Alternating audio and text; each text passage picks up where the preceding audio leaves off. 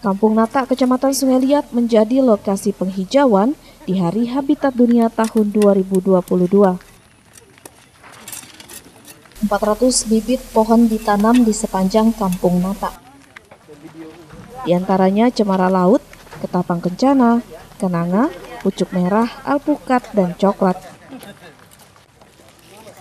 Wakil Bupati Bangka, Syabudin mengatakan, momentum Hari Habitat Dunia harusnya dapat mengubah pola pikir masyarakat untuk menjadikan lingkungan tempat tinggalnya menjadi lebih sehat.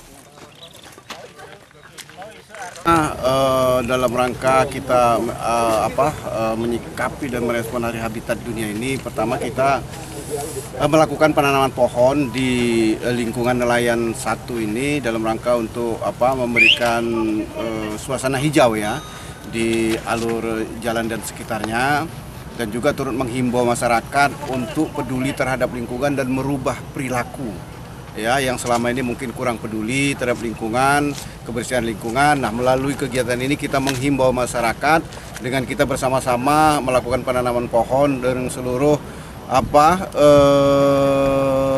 stakeholder lah dengan pemerintah Kabupaten Bangka. Alhamdulillah Pak Wabub langsung hadir di sini. Kami kemarin sebenarnya langsung lakukan koordinasi cepat dengan camat melalui Kapolsek. Kemudian melalui Dinas Pariwisata melalui Kabak-Op. Dan kemudian kepada juga kita koordinasi ke Kades, Lurah, kemudian Kepala RT setempat untuk kita melakukan kegiatan kerja bakti hari ini.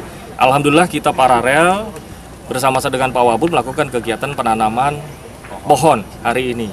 Ini merupakan salah satu rangkaian program kepolisian sebagai penjaga peradaban dan peduli lingkungan. Hari Habitat Sedunia ditetapkan pertama kali oleh Persatuan Bangsa-Bangsa pada tahun 1985.